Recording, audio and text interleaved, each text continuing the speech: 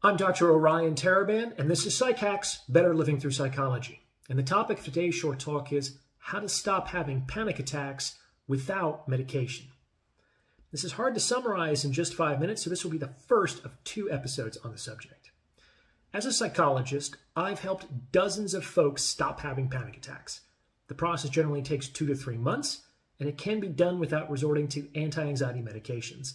And this is great because those medications, while beneficial in some respects, also come with a host of liabilities and should be used very sparingly, if at all.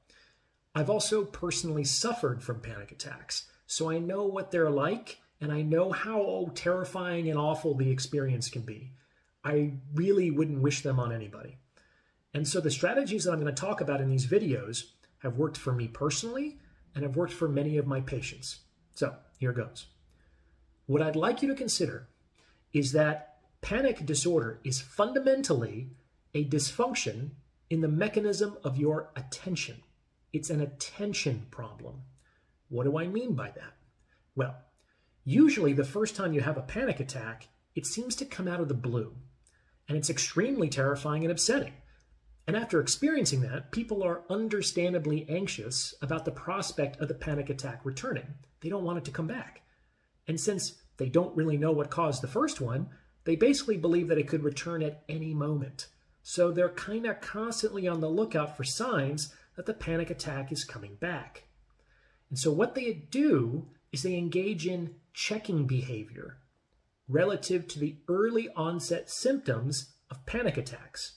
For me personally, my early onset symptom was that my heart would start to race. So my checking behavior was that I would check my pulse a lot. For other people, it's a feeling of being hot, so they check their temperature or feel their forehead. Do you understand? Now, this checking behavior is motivated by a desire to keep us safe, to kind of reassure ourselves that the panic attack isn't happening, or to prepare ourselves in the event that it is. But here's the issue with this. What we go looking for, we find. If your doctor performs a number of tests on you, it's highly likely that at least one result will come back abnormal, even if you're otherwise perfectly healthy. So if you go looking for early onset symptoms of panic attacks, you are going to find early onset symptoms of panic attacks.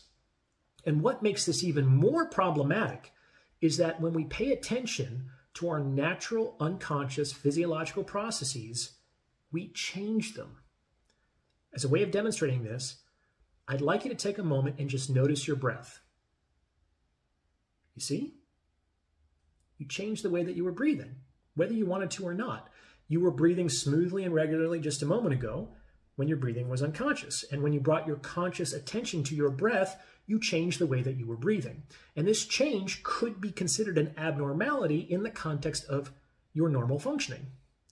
And what makes this most problematic is that when we attend to these changes, we increase the intensity of those changes. I'd like you to consider that attention is like a magnifying glass. Whatever we attend to gets bigger. And the more we attend to it, the more it fills the container of our consciousness, and the more that's all we see. And finally, we have the cherry on top. The attribution that this intensified abnormality brought on by our checking is something very negative. It's a judgment, like, oh no, my heart is racing. The panic attack is starting again. I'm having another panic attack. Or even, this is bad, I'm having a heart attack. If you validate this attribution with your belief, then congratulations, you've just given yourself a panic attack. So that's the recipe for a panic attack. We constantly check for signs the panic attack is about to return. In the act of checking, we change our unconscious physiological processes such that they're more likely to now be abnormal. By attending to that abnormality, we increase its intensity.